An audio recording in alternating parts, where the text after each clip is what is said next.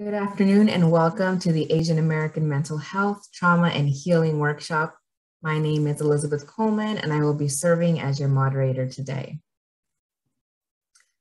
To begin, I'd like to introduce the AAPI Strong California program for any new viewers joining us today. The AAPI Strong California program is part of the National AAPI Strong Initiative, led by the Asian Pacific Islander American Chamber of Commerce and Entrepreneurship, also known as National ACE.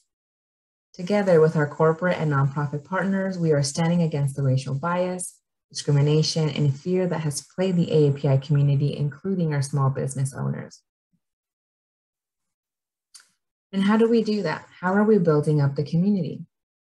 Through the AAPI Strong California program, the Cal Asian Chamber will activate programs that strengthen the Asian American and Pacific Islander small businesses through the delivery of AAPI bias and cultural sensitivity trainings, technical assistance, AAPI small business data surveys, and advocacy efforts.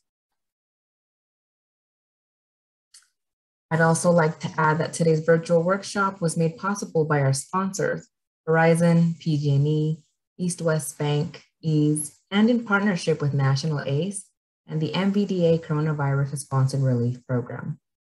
Joining us today is Director Glenn Fuji with a brief intro on the MBDA Coronavirus Relief Program. Over to you, Glenn. Hey, Liz.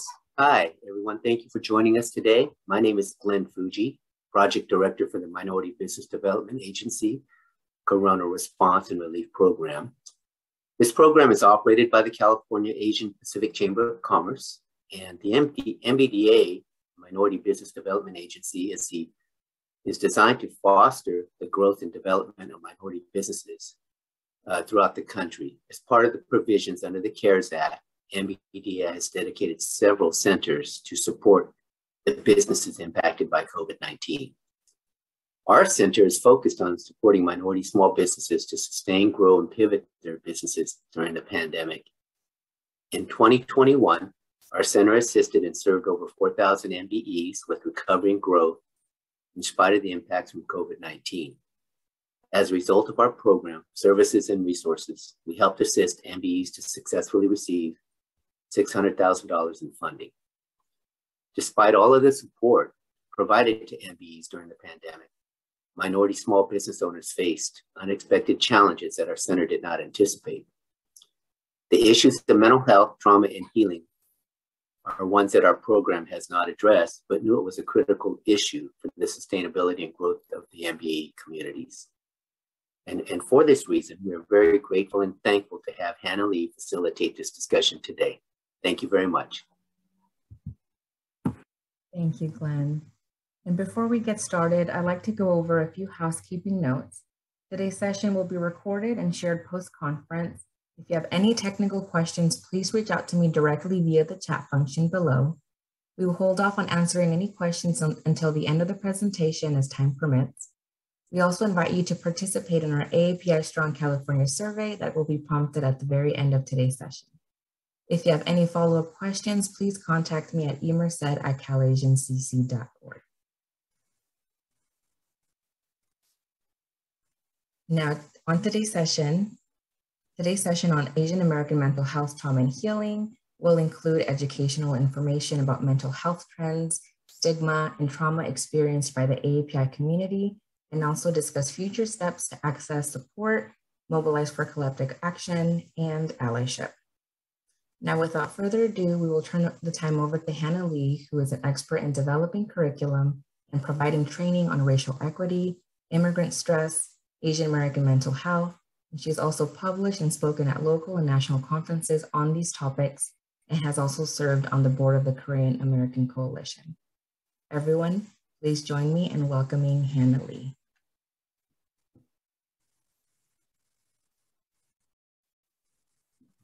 Hi, everyone.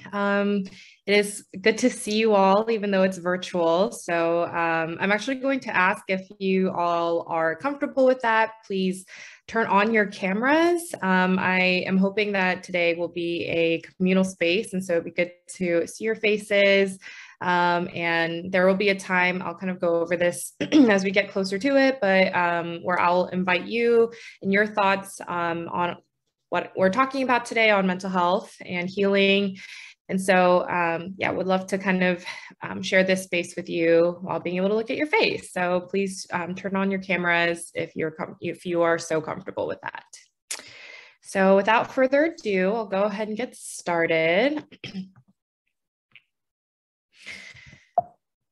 All right, so just wanted to take a couple of intentional moments to remember two women. I'm sure you have all heard. You know, I am a little bit surprised it's not getting as much national media coverage, but if you all have been active on social media in any way, you've heard about Michelle Go and more recently, Christina Yuna Lee. These are two women who were murdered in New York City, and there's still kind of ongoing investigations, but, you know, I think as Glenn mentioned, right, there has been a lot that has happened since COVID. And, you know, I think at the crux of it has been hate and discrimination against, you know, specifically vulnerable populations in the AAPI community, such as women and elders.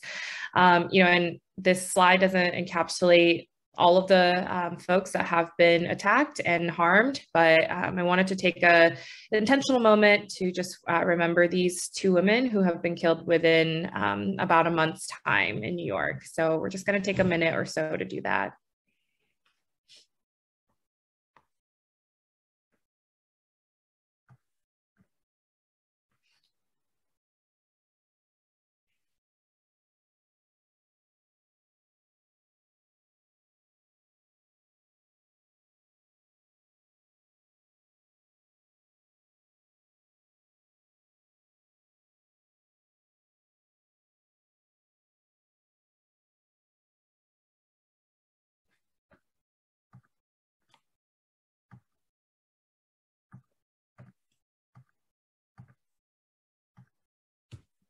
Okay, thank you, everyone. Okay, so we will be starting today's time together with some mindful breathing, again, just to kind of ground us. I know that was a heavy start and introduction to our time together, but yeah, so just kind of, I'm going to be leading you verbally throughout this time, but as for kind of what you can do on your own, just, you know, get in a comfortable seat, position wherever you are, and close your eyes if you so feel led. Just find a space where you just feel grounded in your seat. Let this just kind of be a moment in, I'm sure, what is a busy day for you all. To just find some grounding within yourself. So we'll start by settling into a comfortable position and allow your eyes to close or keep them open with a softened gaze. Begin by taking several long, slow, deep breaths, breathing in fully and exhaling fully. Breathe in through your nose and out through your nose or mouth. Allow your breath to find its own natural rhythm. Bring your full attention to noticing each in-breath as it enters through your nostrils, travels down to your lungs, and causes your belly to expand. And notice each out-breath as your belly contracts and air moves up through the lungs, back up through the nostrils or mouth. Invite your full attention to flow with your breath. Notice how the inhale is different from the exhale. You may experience the air as cool as it enters your nose and warm as you exhale. As you turn more deeply inward, begin to let go of noises around you. If you're distracted by sounds in the room, simply notice them and then bring your intention back to your breath. Simply breathe as you breathe, not striving to change anything about your breath. Don't try to control your breath in any way, but observe and accept your experience in this moment without judgment, paying attention to each inhale and exhale. If your mind wanders to thoughts, plans, or problems, simply notice your mind wandering. Watch the thought as it enters your awareness as neutrally as possible. Then practice letting go of the thought as if it were a leaf floating down a stream. In your mind, place each thought that arises on a leaf and watch it float out of sight down the stream. Then bring your attention back to your breath. Your breath is an anchor you can return to over and over again today when you become distracted by thoughts. Notice when your mind has wandered. Observe the type of thoughts that hook or distract you. Noticing is the richest part of learning. With this knowledge, you can strengthen your ability to detach from thoughts and mindfully focus your awareness back on the qualities of your breath. Practice coming home to your breath with your full attention. Watching the gentle rise of your stomach on the in-breath and the relaxing letting go on the out-breath. Allow yourself to be completely with your breath as it flows in and out. You might become distracted by pain or discomfort in the body or twitching or itching that draws your attention away from the breath. You may also notice feelings arising, perhaps sadness or happiness, frustration or contentment. Acknowledge whatever comes up, including thoughts or stories about your experience. Simply notice where your mind went without judging it, pushing it away, clinging to it, or wishing it were different, and simply refocus your mind and guide your attention back to your breath. Breathe in and breathe out. Follow the air all the way in and all the way out. As we go through our webinar today, mindfully be present moment by moment with your breath. If your mind wanders away from your breath, just notice without judging it, be it a thought, emotion, or sensation. Gently guide your awareness back to your breathing. As this practice comes to an end, slowly allow your attention to expand. Notice your entire body and beyond your body to the room you're in. When you're ready, open your eyes and come back fully alert and awake. The breath is always with you as a refocusing tool to bring you back to the present moment. Okay. I hope that was a good kind of mindful moment for you all. Again, we'll be talking about some heavy things today in mental health and how we can kind of move towards collectively into healing and action. And so I wanted to be really intentional with starting our time today with the mindful practice so that, right, you can always go back to your breath. I'll go always back to your body whenever it starts to either feel overwhelming or there are some feelings that come up for you in the process. So just to share the agenda for how we'll be spending our time today. As Liz mentioned, a part of it will be psychoeducational. So I'll be sharing a little bit about mental health trends in the AAPI community, as well as what trauma looks like kind of in general, but also specifically for the Asian American and Pacific Islander community.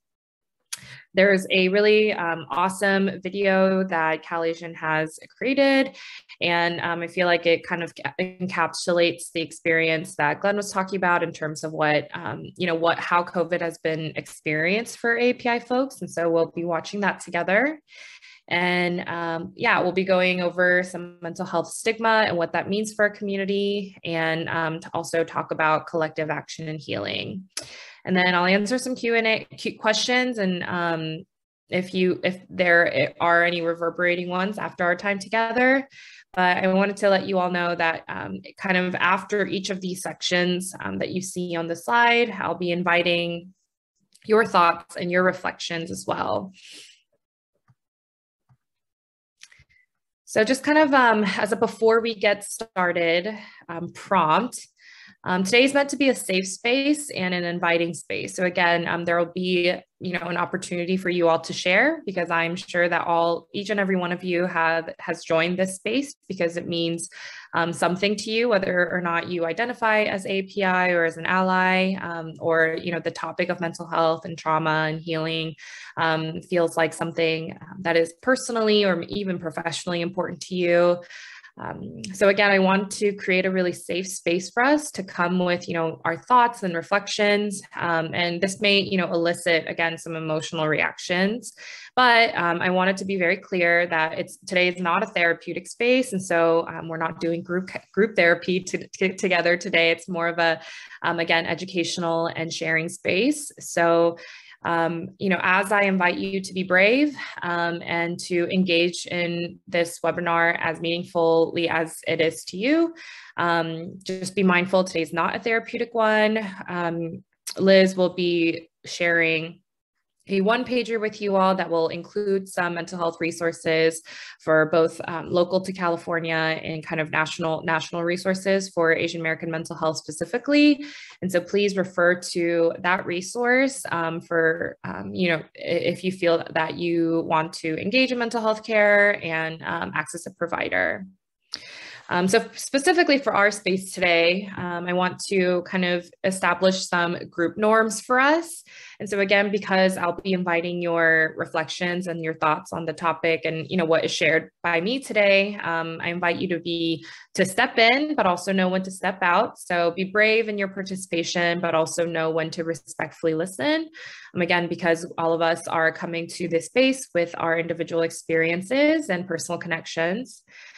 Use I statements. So, right, we don't want to speak for the whole or, assume for another person's experience. So, right, make whatever you share really personal and close to you. Respect others' personal space.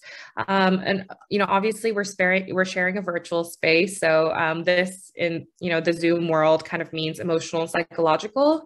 So again, with kind of the prompt that and the acknowledgement that, today might elicit some emotional reactions. Folks will experience that in all different kinds of ways. And so, right, kind of being mindful of that, of what's coming up for you, but also acknowledging and respecting that other people might be having a different kind of experience. So respecting their space emotionally and psychologically as well. I always include this one, no advice giving, right? Like we're here to share a space that is personal to each of us for whatever reasons. And so again, I think to include a positive affirmation, like I'm an encouragement, I'm all for that. But again, we want to be respectful listeners of all the stories that are welcome here today. And lastly, I think good segue, welcome diverse opinions. Again, I think diversity is what makes this country so beautiful, but it also makes it hard a lot of times, right? And so what we want to do and cultivate in our time together is for the welcoming of those diverse opinions, and know that that adds, enrichment to our time together. Okay, so everybody loves some numbers, so that's kind of how we'll start today. So just general mental health trends in the AAPI community. So suicide has been found to be the leading cause of death for Asian American and Pacific Islanders, even compared to other chronic diseases.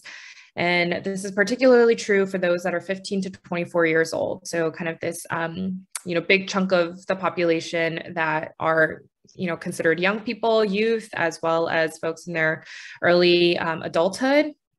Asian men and adolescents are at particular risk. So Asian men, even when compared to white counterparts, are committing suicide and completing suicide at higher levels and rates. And this is also true for Asian American adolescents. Southeast Asian, so again, this kind of ethnic break, right? Because Asian American community is comprised of so many different ethnicities, but again, just a particular shine on the Southeast Asian American group, specifically Cambodian and Vietnamese Americans, have particularly high rates of symptoms for psychiatric disorders, as well as PTSD. So for Asian American folks that do have a PTSD diagnosis, about 62% of them identified as Southeast Asian, and as well as major depression. And AAPI are also 60% less likely than than their white counterparts to have received mental health treatment. And so this is kind of over the lifespan. So developmentally, this is still true. And these statistics are relatively recent. So from the Health and Human Services from 2018. And then zooming in more to kind of when API folks do, access and utilize mental health services, only 4.9% of them, when they do use it, it's compared to all other even ethnic minority groups. API college students report more barriers to accessing mental health care. So the kind of reasons for these barriers have to do with general reasons. And so cost, convenience, right? And also negative attitudes or stigma against accessing mental health care. And this is, pretty common through all racial groups, but Asian American college students also reported cultural barriers. So, right, this sense of loss of face, and we'll talk about that a little bit more later as well, but also family stigma as kind of being barriers to them comfortably accessing mental health care as well. And when API folks do access mental health services, they're typically more severely disturbed than other ethnic minorities. And so again, kind of zooming in to access to care, or the barriers to accessing care. First of that is the pressure to be academically or professionally successful.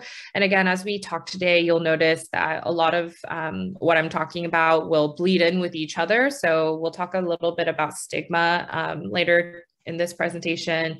I think this pressure to be successful has a lot to do with the societal and cultural impacts of things like the model minority myth. But this leads to the ignoring or denying of mental health symptoms, and then, of course, accessing care for it as well. And then again, the cultural taboos of the shame and honor culture that is very grounded for a lot of, despite, ethnic identity, a lot of sub kind of ethnic groups within the Asian American Pacific Islander community, as well as the collective notion that the nail that sticks out gets hammered down. And so there are a lot of beautiful things about the collectivistic nature of the API community. But again, this kind of notion that, when your mental health is a reason why, somebody kind of sticks out or is different from others, right? There is this notion that that in itself, right, is a problem, that like someone is experiencing kind of this individual deterrent to healthy psychological states. And so this is just wanted to wrap up with talking a little bit about the model minority myth. So in terms of like these barriers, why they might be present for API folks. So the model minority myth, again, there are books written about this. There are lots of scholarly articles, lots of resources out there, but just going to give a very quick, short snippet. But it is this myth, societal and cultural, that kind of claims that API folks are a group that seamlessly integrated into the US. And so, this myth kind of has both API folks and non-API folks believe that API members are industrious, intelligent, resourceful, and in control. And so when you see that part, right, about what the model minority myth is, oops, my bad, it seems like a positive thing, right? These are all positive characteristics. But I think what is so insidious about the model minority myth is that it leaves no room for struggle and hardship, which we know that all people experience, right? Especially those with marginalized identities. And I think it's important to understand like the roots of the model minority myth. So again, very, very quick historical background. I did a training on Asian American history, and I think the recording is available for that if you want to access more information about Asian American history. But the model minority myth stems from the civil rights movement. So when Dr. King was kind of getting a lot of national coverage and movement with equality for African Americans, the model minority myth was used as a target for the movement of what Dr. King was doing in the civil rights movement to kind of disprove, right, that just because you have a minority identity, that doesn't mean that you like have a hard time in this country. And so it was used by white politicians and white folks in the media to try to discount the message of the civil rights movement that folks with marginalized identities have, again, like oppressive experiences, by trying to pit the Asian American and Pacific Islander community against Black folks. And so, right, this was still a tool to kind of uphold the majority culture and kind of who stays in power by undermining like activists and folks that were really leading equality for African Americans at the time. And so again, although it sounds like a positive thing to be known as industrious, intelligent, resourceful, and in control, kind of the reason for why the model minority myth had come about was because of its use for being against the civil rights movement, right? And so how it was used, the intentionality of like how these identities came to be and prescribed to the AAPI population is an area for thought and consideration. Another part, because mental health has pretty strong and heavy stigma in the API community in and of itself, there's a lot of psychosomatization for API folks. And so they tend to seek medical support for psychological distress. And so they'll go to medical providers, their primary care doctors, with things like racing heart, or I'm having trouble sleeping, migraines, headaches, things like that. But these are actually all somatic kind of manifestations of psychological and mental health concerns. But again, like before API folks access a mental health professional, they usually go to their primary caregivers or primary health professionals, and they kind of find out after a lot of testing that there's nothing wrong with your body, right? And so that's when they start, right, like medical providers will start asking questions about their mental health, and that's kind of how usually folks in the API community become aware that they have a mental health concern to begin with. And so, right, again, like all of these physiological concerns are also connected to mental health disorders like anxiety, depression, addiction, and other psychiatric disorders. And this is another aspect of like what shapes mental health care for the API community. It's culturally irresponsive therapy. And so psychotherapy as we know it has roots in Western Europe. It has, again, it was birthed from like Freud in West Germany, I believe. And so kind of in and of itself, the practice of psychotherapy is westernized, right? And that is a very big cultural conflict for a lot of folks that grew up in immigrant homes, right? And kind of have this dual identity, bicultural identity as both Asian and American or Pacific Islander. But again, psychotherapy, I feel like for a lot of API folks, doesn't feel like it honors the bicultural, nature of their identities. And so that's been kind of a barrier as well. And so for the West, what care looks like is talk therapy, right? But for folks with more Eastern beliefs, there is a sense of doing, right? Doing to take care of yourself, whether that's in the physical or mental health space. And so that's been kind of a mismatch within kind of the mental health care systems as we have it here in the US.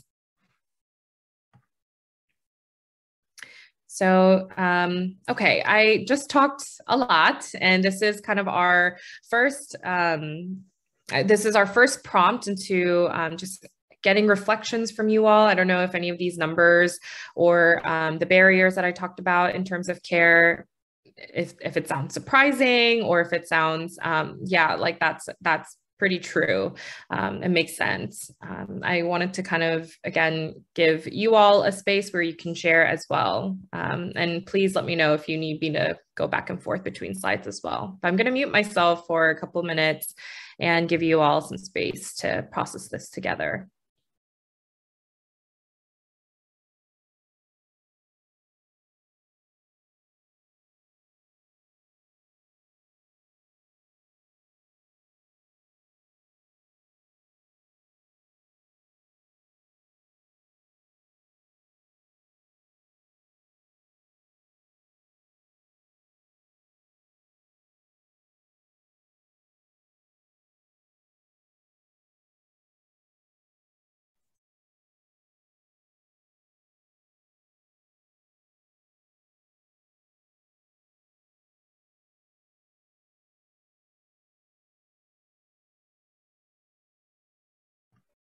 And again, I'm a therapist, so I'm very good with silence.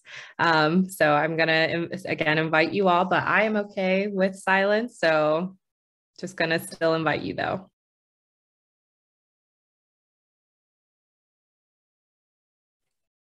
Hello, my name is Trezell White, and I'm on the Behavioral Health Youth Advisory Board. I feel as if the first thing you said was very surprising. I didn't know that. Yeah, that's it.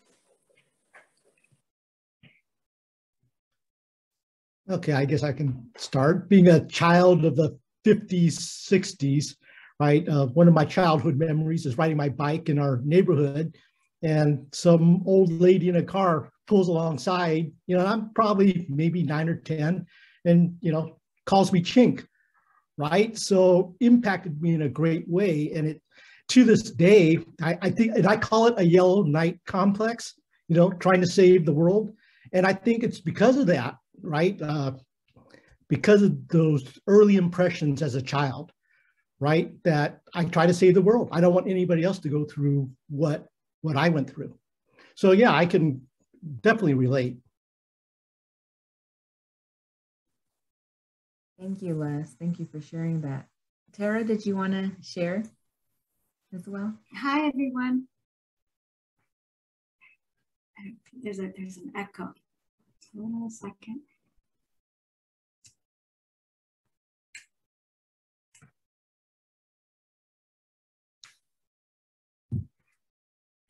Hannah, I just wanted to, gosh, this door.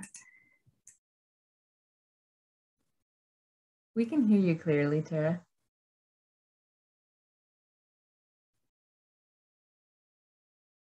You're muted, Tara.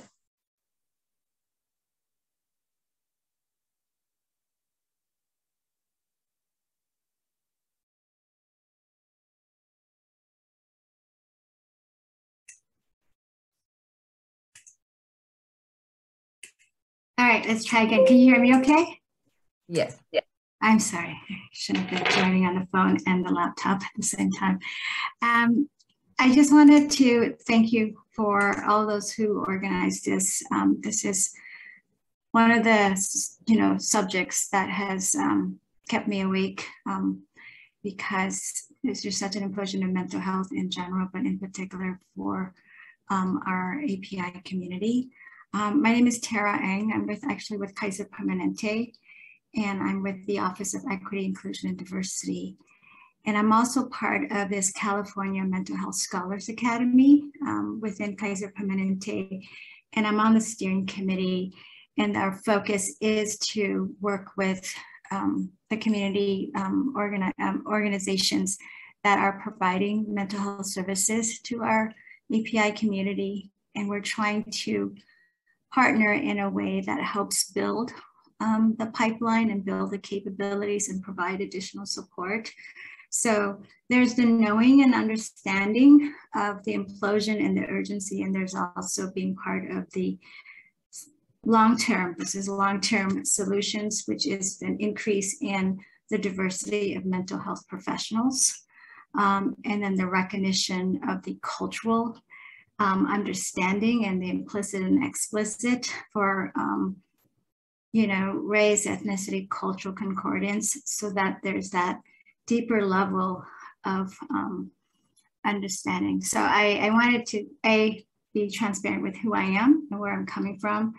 And then at a personal level, Hannah, it really resonates. I'm so happy that you called out the diversity of our Asian and Pacific Islander population, because it is so diverse and it's so misunderstood because we are, treated as a cluster monolith. And there isn't enough of the cultural and geographic literacy to kind of break us down and disaggregate the data. And I'm always struggling to get people to look at us not as a monolith.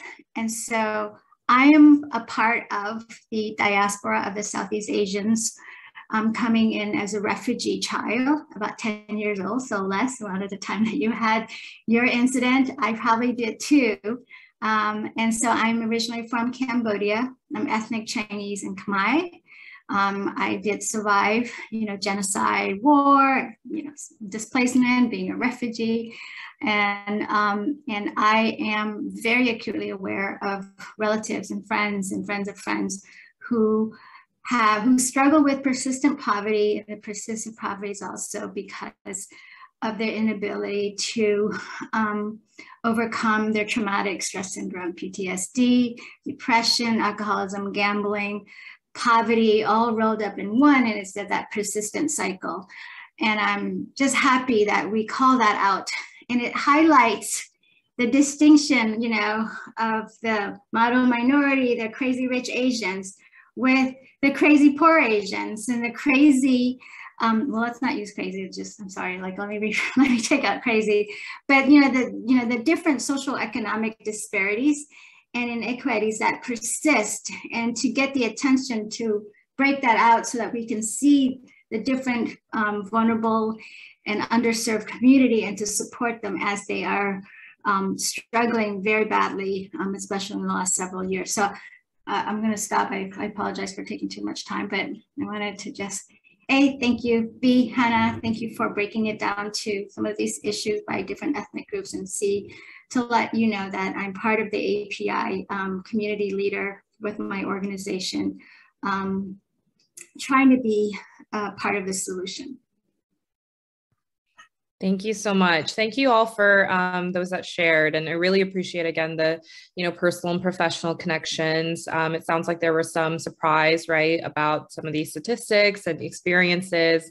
And yeah, I think, right, I really appreciate, Les, like your voicing of your personal experience of discrimination, because again, I think there's a lot of erasure within Asian American discriminatory experiences, mental health concerns, right? And that all, again, is tied to some of the things that we talked about, like the model minority myth, right? And trying to be productive and hypervigilant of making sure that people that come, after us don't experience it the same ways that we have experienced it. But I know that each and every, API person kind of in this virtual space, has an experience like that they can share.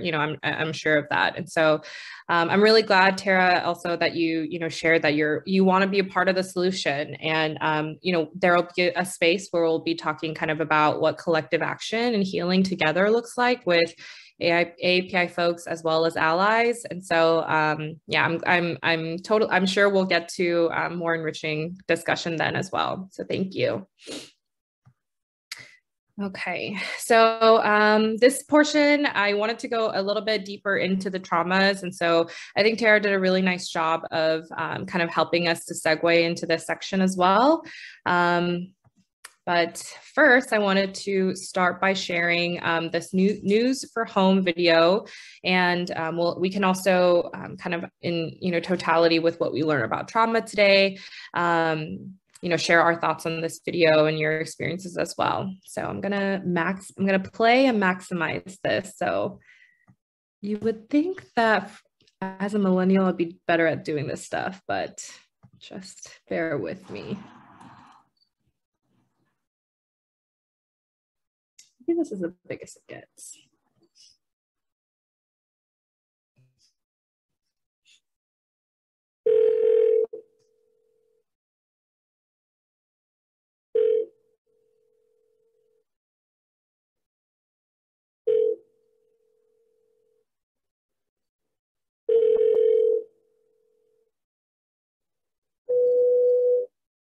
喂，小来啦，我是妈妈，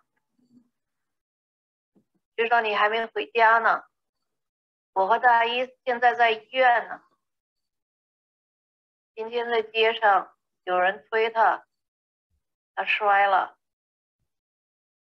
我们在这儿可能暂时还回不去。弟弟放学后，你要好好照顾弟弟，应该帮着做做饭。饭我已经焖好了，菜也切好了，葱姜也准备好了，你就炒一下就可以了，好不好？就这样，有事给我打电话，好吗？好，再见。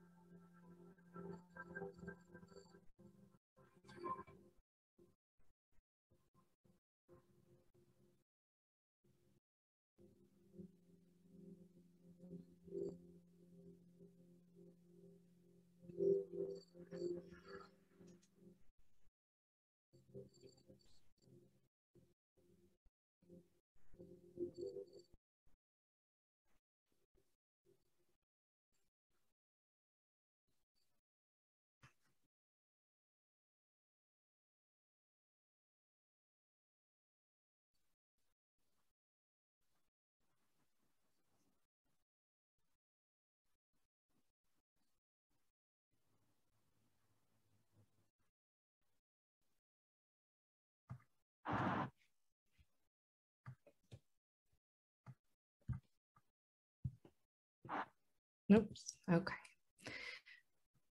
Okay, so what is trauma? And so how the Substance Abuse and Mental Health Administration defines trauma is an event, series of events, or set of circumstances that is experienced by an individual or a community as physically or emotionally harmful or life-threatening, and that has lasting adverse effects on the individual or community's functioning in mental, physical, social, emotional, or spiritual well-being. And so again, it's a very wide definition, right? And so it includes kind of all of these aspects of what it means to function well and be spiritually or emotionally, physically, and socially well as well. And so again, we'll kind of break this down into how to understand trauma and the types of trauma that are out there, as well as its applicability for the AAPI community.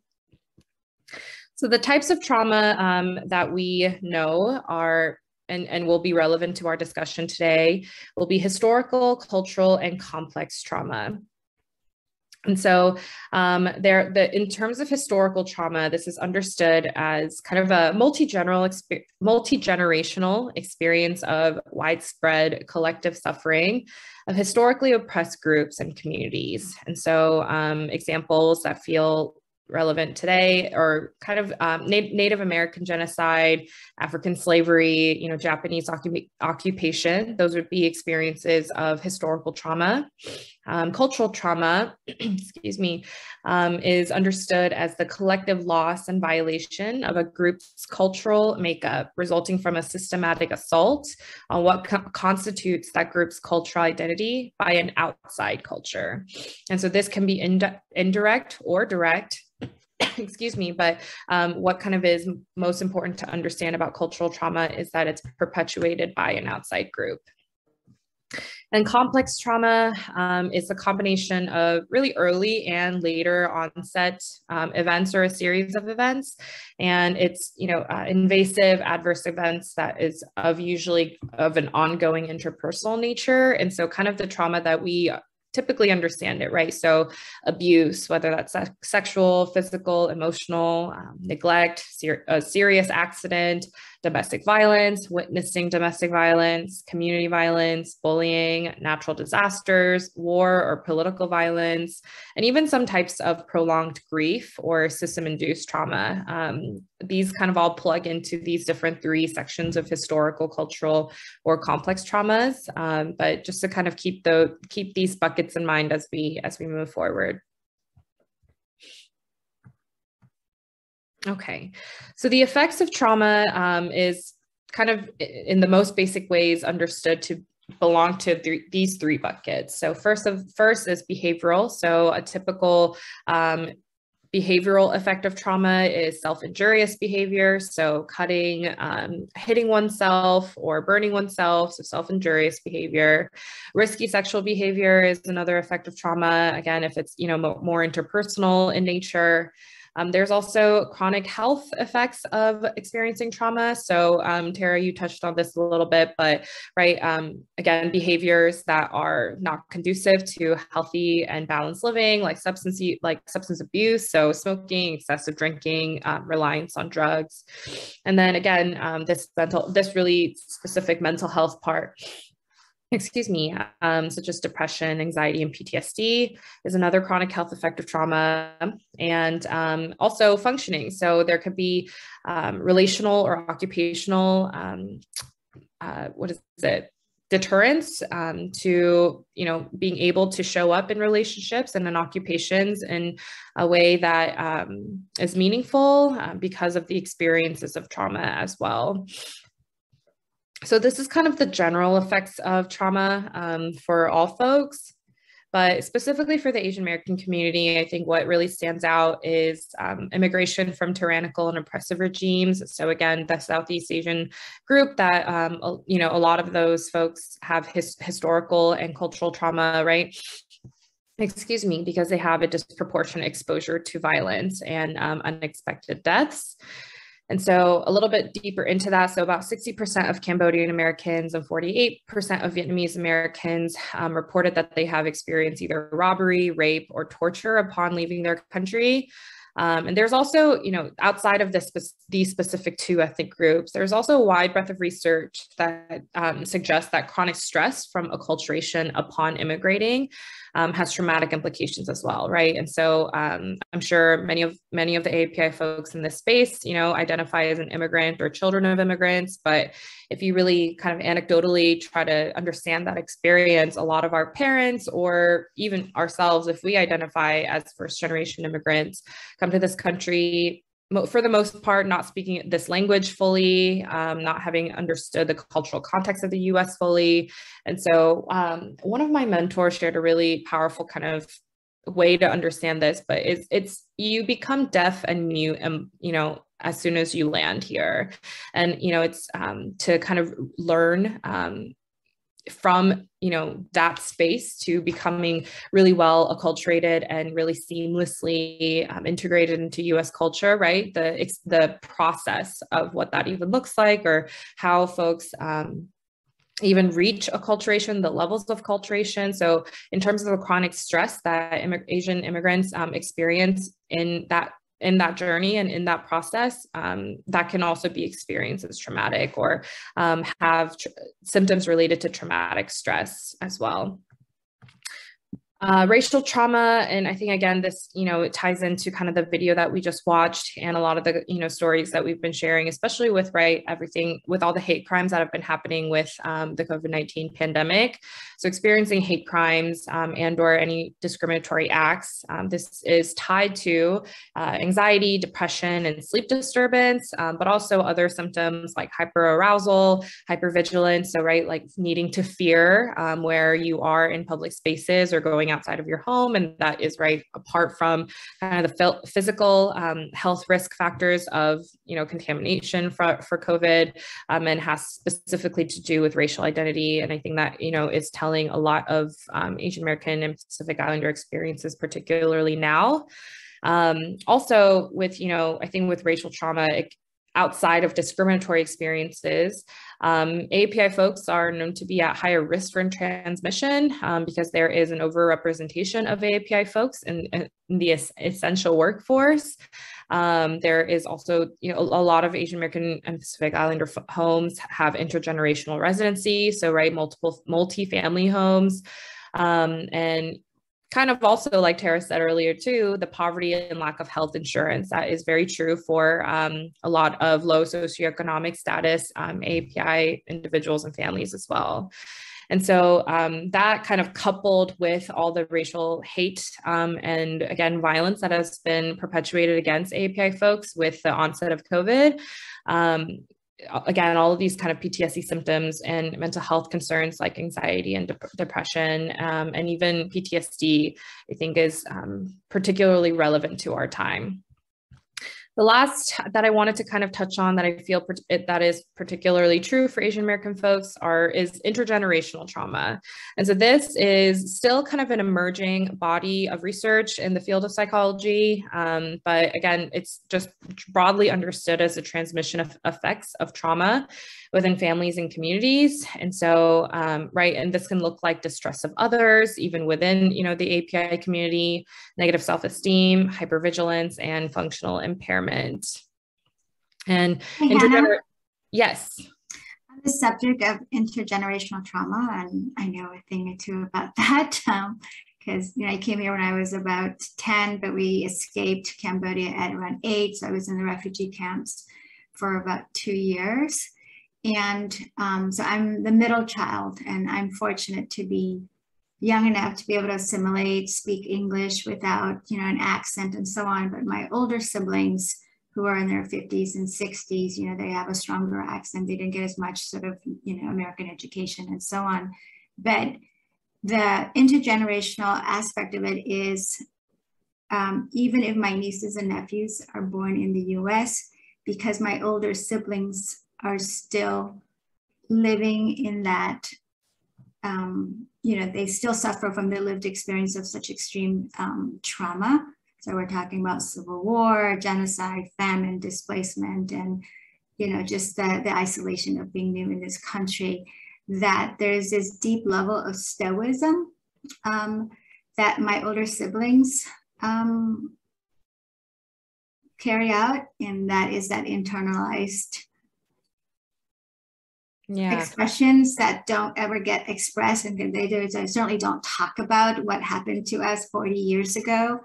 And so, like, I know the word stoicism comes to mind when I saw the third bullet, and I'm not a clinical, you know, therapist or anything, but that's what I have observed. And I also observed that with my friends who are like the grandchildren of the Jewish Holocaust survivors. So there's some parallel as well. And again, I'm not a clinician, so I don't want to like go any further, but that's what I've observed. Yeah, well, PTSD symptoms will, right, and again, you can be like sub like level for a clinical diagnosis, but again, like those symptoms will look, you know, similar. And I'm glad you brought up that point, because we'll be talking a little bit about like what intergenerational trauma looks like from our parents, and how that gets kind of passed down to us. I think that might actually be my next slide after our video, but we'll talk a little bit about stigma. And I think what the concept you're talking about, stoicism, I think will be well tied in with that. So hang on for me. we'll get there. But again, I'm going to share a quick video about experiences for mental health for API folks, specifically kind of within the COVID traumatic times. And then we'll make some time to get some thoughts. But I definitely want to make sure we have time to get to everything. So we will do our best with the time we have.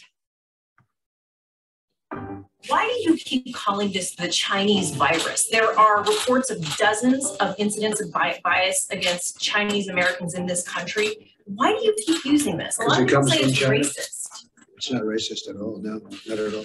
It comes from China. A number of factors have led to the rise of anti-Asian hate during this pandemic. One is obviously the inflammatory political statements of certain politicians during this time period. President Trump's blaming of China, his refusal to wholeheartedly disavow hate groups, and his encouragement of violence through rhetoric at his rallies and online have led to dangerous splitting and othering. In 2020 alone, it was reported that nearly 2,800 hate incidents were committed against Asian Americans. Scapegoating causes injury, conflict, and grief. The elderly Thai American man in Oakland who was shoved and killed in his driveway did not deserve to die. The Burmese American family shopping in Texas did not deserve to be attacked. And the 2-year-old child did not deserve to have his face slashed. I can go on and on. Nothing is solved by harming the innocent. Regarding being a direct target of racial discrimination, this has tremendous insidious effects as well as toxic effects on individuals and communities that are targeted. Hatred is toxic to well-being. Being targeted by discrimination and power imbalances directly impacts perceived safety and belonging, which impact mental health. Actual fear of the possibility, even worse, actual experience of being threatened, attacked, cause negative physical and emotional reactions. When an individual is victimized by hate activity, it can lead to post-traumatic stress disorder, anxiety, panic attacks, nightmares, and depression. Research shows that the experience of discrimination, whether through institutional barriers or interpersonal interactions, such as racial slurs used by one individual against another, impacts health by operating as an ongoing stressor, causing progressive wear and tear on the body, which ultimately results in worse health outcomes. In addition, these separate instances can reactivate prior instances of racial trauma in vulnerable populations, ultimately having a compounding effect. Asian American parents have been more reluctant to allow their children to return to in-person schooling because of fears of racism, potentially leading to mental health impacts. Some estimates are that 1 in 4 Asian American students has been bullied or victimized by anti-Asian sentiment during the pandemic. So no wonder the Department of Education has found that Asian American students are the most likely among all ethnicities to not return to school for in-person learning. Recent research also suggests that discrimination may affect people through less direct means, such as avoidance of healthcare appointments or checkups. To address this head-on, we need bilingual therapists, caseworkers, and outreach workers who approach their potential patients where they live, where they work, and where they conduct their business and daily activities. We need to teach them to identify, practice, and address microaggressions at the time that they occur. Please talk with each of your patients that either spontaneously share with you their concerns or may have known that they've had these concerns in the past in an open-ended, culturally humble, and curious way, asking them how they're doing and how the impact of these current events may be affecting them. The APA newspaper, Psychiatric News, published a special report called Asian American Hate Incidents, a co-occurring epidemic during COVID-19. I'd refer psychiatrists and therapists to this publication for tips on counseling victims of anti-Asian hate. I'd also encourage reporting incidents to stopAAPIHate.org. It's an online reporting site run by Asian American advocacy organizations in San Francisco. All mental health is cultural mental health, from neurons to neighborhoods to the world itself. As psychiatrists, I hope we can amplify our understandings of the social determinants of mental health and begin to understand the individual is not separate from their relationships or society. We are who happens to us and what we make of the happening. And we are all happening to each other. I hope we can make the best of this. The drive towards equity and equality begins with really active listening. And I think in the APA, we are in that stage of the solution. We can work together as BIPOC communities in solidarity to dismantle structures of oppression, including structural racism in our country.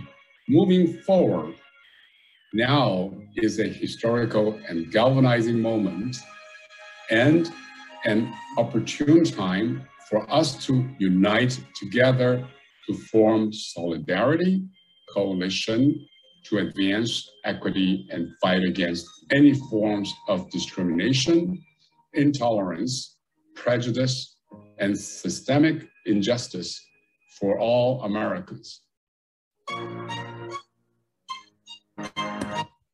Why do you keep calling? Okay, So 2 really powerful videos and hopefully just kind of a good understanding of trauma. Next, we're going to move on to understanding mental health stigma in the AAPI community, and then we'll move towards kind of what we can do and how we can mobilize together. So just again, brief definition, what is stigma? It's understood as the negative attitudes and beliefs towards a group that creates prejudice, which leads to negative actions and discrimination. So again, this isn't specifically to mental health, but what stigma is just in general. Stigma is associated with the process for seeking mental health intervention is the negative perception that an individual who receives psychological help is socially undesirable, right? So the rhetoric of there's something wrong with you, or you must be crazy, or are you psychotic, right? These messages that are pretty prevalent, particularly within our AAPI community. So the effects of stigma on mental health, we know, is reluctance to seek help or treatment. It's also tied to lack of understanding by family, friends, or coworkers, so our loved ones and those that we interact with the most. Fewer opportunities for work, school, or social activities. So again, that aspect of occupational functioning that gets undermined, as well as bullying, physical violence, or harassment, again, of not receiving kind of the help and support that is needed. Inadequate health insurance and covering mental illness treatment. So we see this even on kind of a systemic and resource related level. And also this personal belief that you'll never improve your situation, and the ways that you might suffer because of your mental health is always how it's going to be. And so again, I'll kind of skip over the parts that we've already addressed, but stigma is also very pervasive in cultural, societal, and communal levels as well. And so the first part, that's cultural, is a culture of stress, as we've talked about a little bit before with immigration status and the survival mindset, that comes from a lot of immigrant groups, that you just put your head down and you work hard, and what even is mental health, what even is well-being or psychological health, right? As long as you're able to get up and force yourself to go to work, that is all you need to survive. And so a lot of first generation immigrants, kind of the belief and thought and the prioritization of just surviving, has really put mental health as kind of the stigmatizing topic that should be shameful. And so I touched on this a little bit earlier, but again, this shame and honor culture and saving face, leads to a lot of AAPI individuals feeling that I'm probably the only one that experiences this or feels this way, right? And if there is something wrong with me, I'm an embarrassment to my community, to my family, to my friends, right? And it leads to these perfectionistic tendencies for isolation, low self-esteem, and self-efficacy, which is again tied to even a bigger kind of bigger aspect of what societal expectations for AAPI folks tend to be. And so the second point with societal effects of stigma is silencing and erasure. And because of things like the model minority myth that gives no room and space for AAPI folks to have these mental health struggles, which are so understandable, with kind of their experiences, particularly with COVID. This leads to kind of this internalized belief, that we shouldn't have problems. We're like the, industrious minorities, right? And so if somebody has mental health concerns, it's this really outlier experience and a really shameful one. And so this leads to misconception of AAPI experiences at large, and also works on this kind of societal aspect where, the need for resources for AAPI folks, such as, ethnic match and representation from mental health care providers who do identify as AAPI as well. There is a barrier to accessing those resources, or less support, for AAPI identifying mental health care professionals. And it makes it hard for AAPI folks to have access and feel that they have empathetic care that really is culturally responsive to their needs. I think on the communal aspect, as we've touched on a little bit before, the collective nature of AAPI communities, we really stress and feel that it's important there is group harmony. And so, right, if there is individual distress, and right, like that means that I can't be the nail that sticks out, or I'll be hammered down, right? Or I'll disturb the peace of other people that I care about, or my family members, my parents, right? I can't be a burden on them. Being an immigrant is already hard enough, right? It's understood to be traumatic, actually, with chronic stress of immigration. And so, right, this individualistic nature of intervention in the US, kind of as I talked about with just individual one-on-one therapy, it might not be culturally, you know, adaptable to Asian American and Pacific Islander folks. That really stresses this importance of, well, I want to be well, but I also want my community and family to be well too. So, right, the effects of stigma are, again, really insidious on a lot of different levels. Okay, so that was a lot of heaviness, and that was a lot of, right, this might be what is going wrong. But what does collective action and healing look like? So in terms of, again, giving a short definition, collective action refers to the acts taken by a group of people who share a common goal of challenging inequality, exclusion, and injustice rooted in societal beliefs and behaviors. And so this is kind of the space where I want to really intentionally invite our allies into this conversation, right? Because achieving, social justice and achieving wellness and health and well-being for all, it involves all of us.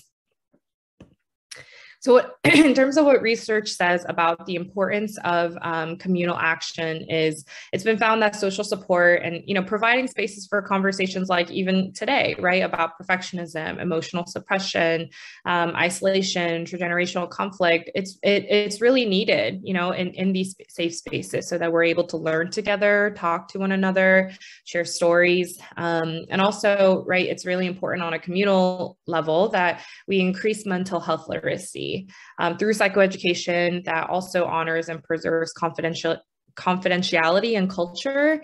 And so again, right, creating safe spaces for conversations that are meaningful and destigmatizes mental health, and allows folks to know that it's okay that you experience this distress. In fact, isn't it more than understandable that with everything that the API community has gone through, not just right recently because of COVID, but right, xenophobia and racism and discrimination has been a thread that and foundation that the US has been kind of built on. And so how do we challenge that? And so, and it's by having conversations like this and destigmatizing mental health and setting kind of this understanding but also confidential space to address these issues.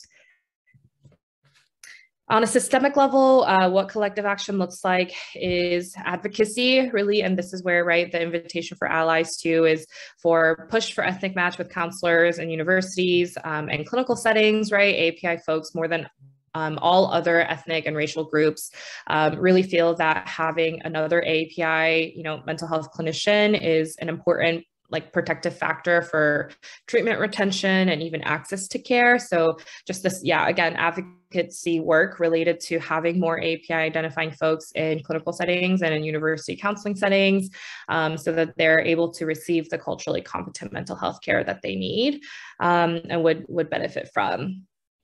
Also civic engagement regarding the expansion and access to resources, right? So with all the things that we've learned even today, what can we do, right? And so this may look like, calling and contacting your local state representatives, right? And for folks that represent your constituency and engaging them in a conversation about the importance of expanding the access to resources for bicultural, again, mental health clinicians, or having, further language services for mental health resources for folks that might not be 100% fluent in English, and also just this recognition that larger systems such as racism, classism, and other forms of discrimination, particularly right in the COVID era that we're going through, needs to be dismantled for general wellness, right? And so whether that looks like contacting your local state representatives, or getting involved in your companies, or whatever kind of professional and academic spaces that you all are in, to really push for that. I think that looks really different for all of us how we engage, but again, the systemic level is really important important as well for all of us to kind of move towards healing together. But I'm curious, and I know this question kind of outlines just what does collective action regarding mental health for the Asian American community, if you identify as an ally, and within the AAPI community, if you identify as the API, look like to you. But I also wanted to provide a general kind of sharing space for everyone in terms of the videos we watch, learning about stigma and trauma as well. I know we've heard from a couple of folks, but I'm not seeing lots of faces, but I wanted to invite those that haven't shared yet to, share any reflections or answer this kind of prompt with us and engage in this space together. And like I said, I'm very good with silence, and so I'm happy with waiting, but yeah, just wanted to invite you to participate bravely. So let's try to hear from some folks that haven't shared yet today. Hi, can you hear me? My name is Dorothy Sang. I'm from the Mental Health Association for Chinese Communities. Within our Chinese communities, we also have, like, including the AAPI too. And I just give an example during this pandemic with the Asian hate crime increase. And then we have the volunteers like joining the Toysan, Oakland, Chinatown volunteer patrol team. And then we have established that for the purpose of trying to help the police. I mean, we're not police, we're not law enforcement, but we try to try to get people to, especially people in Oakland, to understand that we can stand up to tell people how do we feel and how the Asian hate crime like affecting our daily life. As you can see in the daily report, the news report is regarding there's so many innocents die from or like being hurt without any reason. But of course, we try to helping the residents in Oakland to be aware that it is important to come out to stand up for themselves. And also, we also provide training for them to, when you report to the police, we have some instruction for them, like how can you report like effectively with the information that they need in order to get the better result. And also, as you, I'm not sure that you folks know about the rates of the report in the police department, that not many Asian report the hate crime incidents. So it kind of like accelerate that the number of resources provided by the county or like the city, that they will not take it seriously because there's not much report.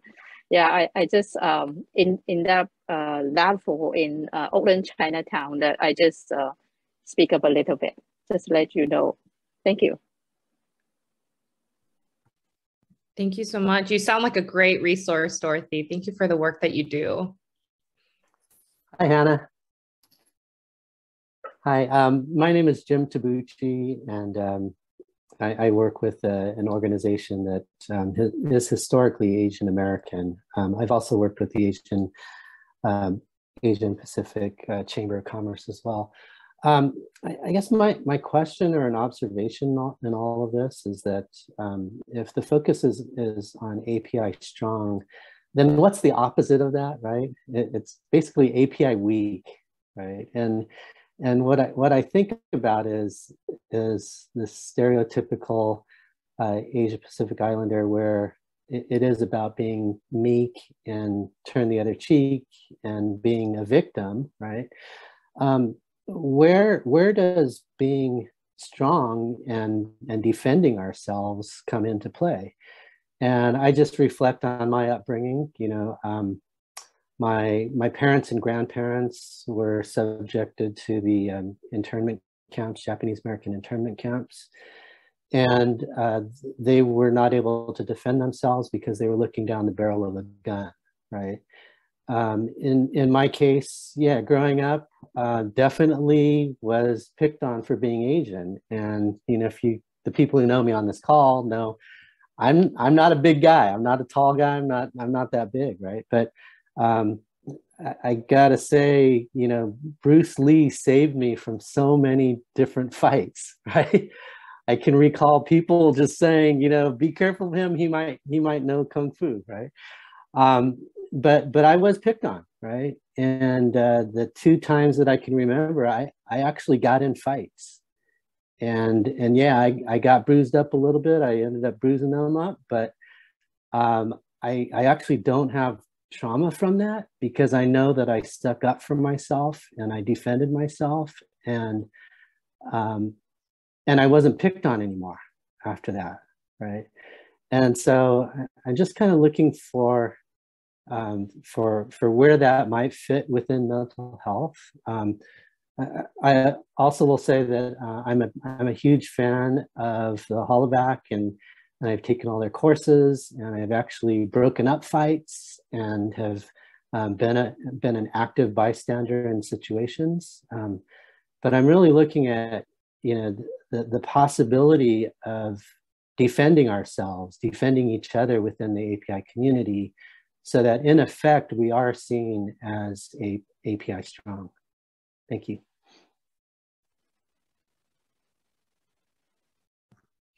Yeah, thank you, Jim. I think you touched on a really strengths-based approach, right? And so I think that's kind of right what collective action looks like. I think, right, and this is I was hoping that this would be kind of a brainstorming, and again, people contributing and collaborating to what it looks like. So I'm going to actually toss that back to you. What do you think, right? And it sounds like you've done some really good bystander work, as well as some personal examples of standing up for yourself. But what does it mean for you to be AAPI strong? Yeah, for me personally, it means being prepared, right? I have gone through all of the bystander training. I have practiced it. I view it's kind of like it's a form of self-defense, and you're not going to be attacked physically by somebody and say, oh, I better learn self-defense now. I better learn karate right instantly, right? You have to prepare for it well in advance. So internally, I've gone through scenarios just personally about what if someone were to call me something very offensive, or what if someone were to physically push me or attack me, right? What would be my response? And to go through that well in advance of anything like that happening. Likewise, I've gone through it, what if I were to see this in my community, and would I be prepared? And I think I would be prepared because I've gone through the scenarios in my mind already. So it wouldn't necessarily catch me off guard. But to me, it really is that kind of preparedness, so that, personally, I may not be physically that strong, but I can be a strong advocate and a bystander for others who are around, and maybe together we can be stronger together.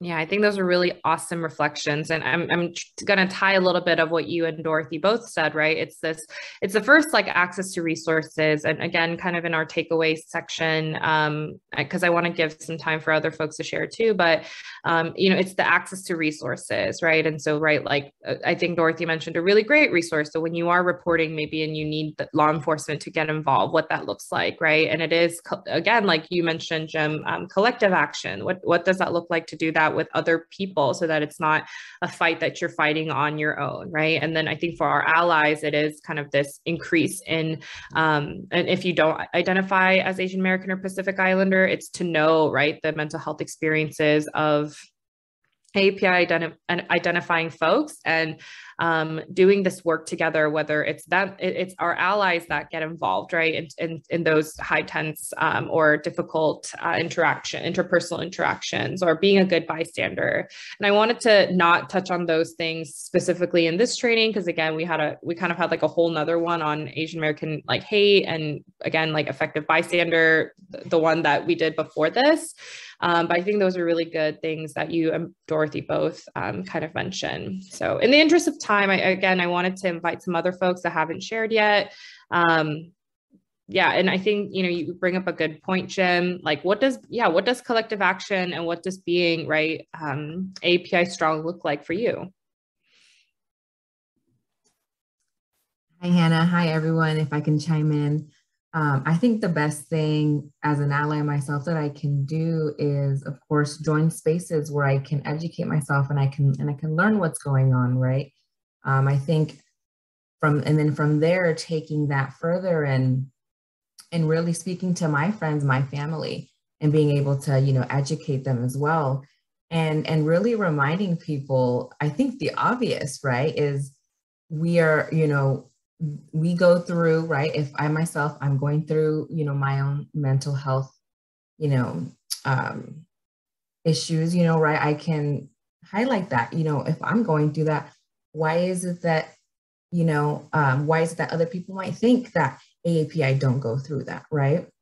And kind of drawing that common ground, you know, hey, if we're experiencing this, if we feel like this, what do you think, you know, our Hispanic brothers and sisters, Asian brothers and sisters, or our Black communities feeling? Why is it that that only applies to you, but not to our other minority communities, right? So I think that's one way that I can also, you know, help within collective action on my behalf and you know, continue to share that and try to, you know, bring others to really think about it and kind of connect the dots. You know, I'm going through this. Why is it that they're not, right? I think that's one thing that I can do myself.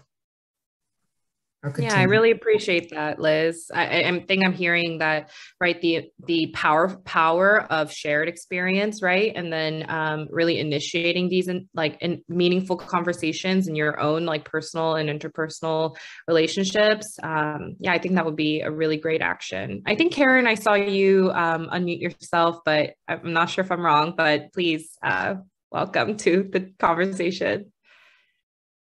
Hannah, just a comment. I think part of the collective action is practicing the conversation. I mean, you talked about culturally us being unable to voice some of those feelings, identify and label the feelings of what is happening internally, externally. And I think having very public discussions about what those mean to each of us is something that we need to strengthen as a muscle. That's difficult. I mean, as I'm hearing your presentation, I'm reminded of, you know, being strong, right? Trying to be strong and appear strong, but yet there's also that notion of making sure you're not putting all the light on yourself, right? Trying to stay in the background. And so trying to find that balance is very difficult, I would say, to many people. So I think just strengthening the muscle of speaking up, of being unafraid to be wrong in what it is you're commenting about, because what you feel is what you feel. Absolutely. I really appreciate that. So I'm wrapping up my doctoral studies in psychology, and I'm currently treating patients with trauma. And it's so powerful to see after, right, they're able to be in that vulnerable space. And even though they're kind of stumbling through it, how freeing it is to just be able to release, you know, the heaviness that they've carried, you know, from whatever they've experienced. So I absolutely want to echo that. I think I see May and Pamela with their little hand emojis up. So if one of you wants to, give us a thought. Go ahead, Pamela. I want to make sure you have a chance to speak. Thank you. I wanted to first say thank you so much for having this platform, first of all, because I think for a lot of people, this is very new. This is not something that we're accustomed to discussing, and we're accustomed to being, you know, just comfortable, at least for myself. This is completely different. But anyways, I wanted to, as a mother of 4 boys, you know, at the very beginning of this pandemic and the news and reports of like the elderly Asians being attacked, you know, my eldest son was just like, what? Mom, why are they attacking like, you know, quote unquote old people? And I just kind of, without even thinking, you know, I was just like, because they don't know if you're Bruce Lee or not. They don't know if you're going to attack them. They don't know what you're capable of. They don't know if you know any kind of martial arts. So maybe the older Asians are an easy target. And it was just kind of weird. I was like, I kind of reflected on my comment, and, you know, it wasn't so much as in jest. I think it came out of actually just this inner knowing as well. Like, well, he has a point. Why are the elderly being attacked? And what was strange also, my son pointed out, well, at least in the news, what he's seeing is like, they're not being attacked by white people. So what's going on here? And I didn't have any answers for him. I just told him, you know what, good observations, and I'm proud of you for keeping an open mind and being aware. And he's I don't know, well, he's what, 24? I don't know if it's that Gen Z, Gen Y, I don't know, millennial. But the other thing he mentioned was, because, you know, his friends, his social group, you know, one of the other things he brought up was regarding the Asian women is, why are they so hypersexualized? And it brought me back to a lot of things that I've experienced. And I just maintained my silence because it struck a chord with me, and because it struck a part of me that I have not discussed. And that was another point of topic that I wasn't ready for, but it made me aware of it. Like, yeah, you know, I don't know if it's because I'm from San Diego. We're a military town, and, you know, I've experienced it. And so for my son to kind of bring that subject up, you know, for the women, why are Asian women so hypersexualized? What is it with these men that view these Asian women as just like sexual objects? And it was a very sensitive subject for me. I had no response to it, but maybe I thought that would be also kind of going into the AAPI and the mental health part of it too, because I know that we're conditioned to really not, keep your head down, bite your tongue, do what you need to do, and don't rock the boat, don't do X, Y, and Z. And so I kind of want to just bring that to your attention and maybe see what your insight with it, or anybody else who may have experienced that as well. Thank you.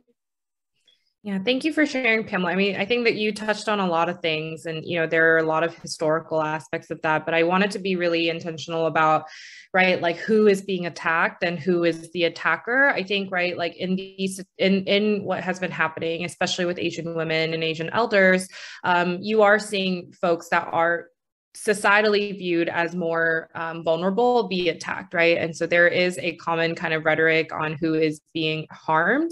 But, you know, kind of in the interest of time, I think there's a lot of historical roots with that. And quite frankly, right, I think in terms of the identity of who is attacking AAPI folks, it is all embedded within, right, white supremacy and like racism, and as I said, which are hallmarkers of how this country was built and how it was meant to function, right? And so as opposed to examining the identity specifically of the attackers, I think, right, it's a really systemic issue that is, again, like it's a common thread, right, for like oppressed and marginalized groups everywhere. And so I think, you know, that we don't have enough time today to discuss all of that, but I think that would be a good place for, you know, learning to happen. I'm gonna just go to our takeaways because I want to be respectful of your time today.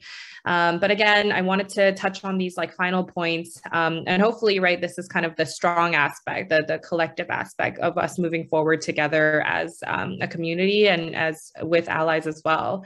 But again, we learned today, right, stigma has significant negative effects for AAPI mental health on individual, communal, and systemic levels. And this is tied and also perpetuates racial inequality at large. There's a greater need for mental health professionals who are trained in cultural competency. So even folks that even clinicians that don't identify as API, for them to also know, right, like some of the trends that we talked about today, what trauma looks like in the API community, that can understand, you know, on a professional and clinical level, and, you know, also personal levels too, if they do identify as API, the experiences and needs of the community. And collective action is powerful. I think even the stories and, you know, what was shared in this space today, again, was, you know, profoundly meaningful to me, in terms of, you know, how you all were digesting and coming to this space with your experiences and stories. And this is what will tie us down and give us a good foundation to even do, right, other action, like contacting your local representatives, accessing community resources, or really amazing people like Dorothy, right, and the work that she's doing, and, you know, countless others that are doing activist work for the API community. And I think these two points kind of touch on the right collective strength and identity. It's choose empowerment over shame, right? And so again, there's a commonality for all marginalized folks, Black folks, Latinx folks, right, LGBTQIA folks, API folks, that there is shame in our experiences. And I think to combat that is bravery, and it's, you know, being really grounded in who you are and the beauty of our community and all that we bring to the fabric of this nation.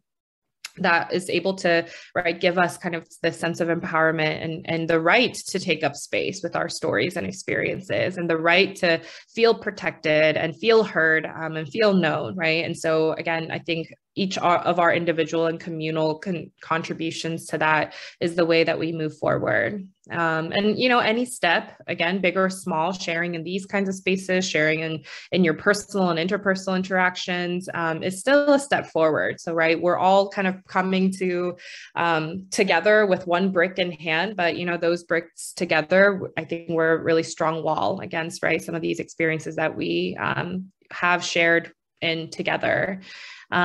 So that is kind of it. So I know, again, we're kind of running over time. So we'll hold off on questions. I think Liz said at the beginning that you can forward any questions to her. If there are any that are directed to me, I think she'll be sending those my way.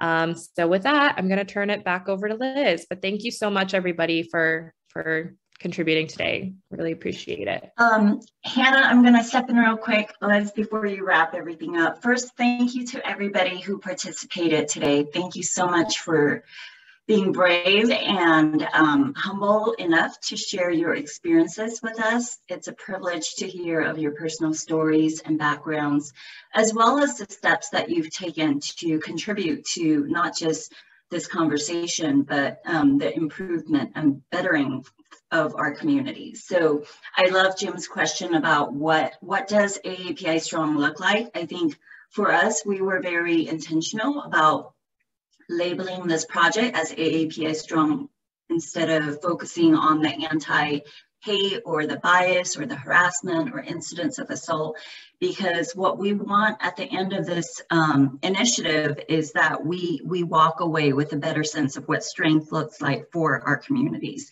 And we'll continue to unpack that in the lineup of events and trainings ahead of us.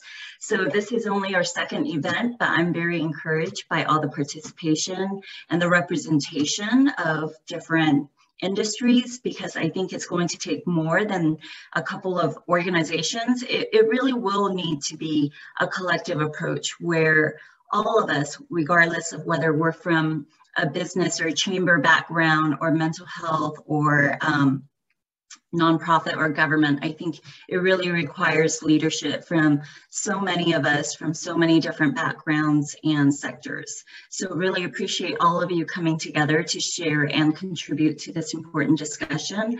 And I think there's a lot of opportunity for us to look at what are steps we can take, both for strengthening ourselves physically as well as mentally and in other ways. So thank you for joining us today.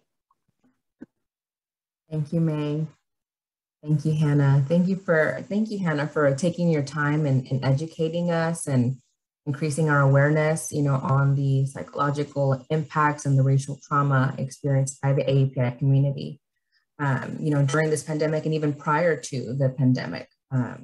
and for also providing pointers and recommendations, for allies, for us to be able to deepen our understanding, to better support and advocate for racial justice.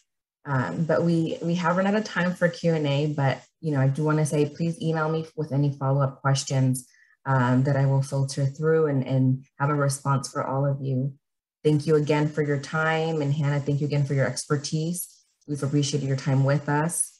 I also would like to thank our sponsors, Verizon, East West Bank, PG&E and Ease, the NVDA Coronavirus Response and Relief Program, our Cal Asian Leadership, and our partner National ACE. Thank you all for your support and your contributions to this initiative. And a quick reminder, today's session was recorded and will be shared post-conference, as well as our News for Home video will be uploaded to our YouTube channel for you to be able to check out afterwards. I'd also like to just remind again, any follow-up questions, please send them to me at emerced@calasiancc.org. And some event reminders, and join us for the upcoming event on March 30th. We will be having a situational awareness bystander training with OCA and the International Leadership Foundation. We also invite you to participate in our AAPI Strong survey that will be prompted at the closing of this room. This survey serves as a safe space to share testimonies. Your responses will be anonymous and kept confidential as well. So thank you again and have a great afternoon.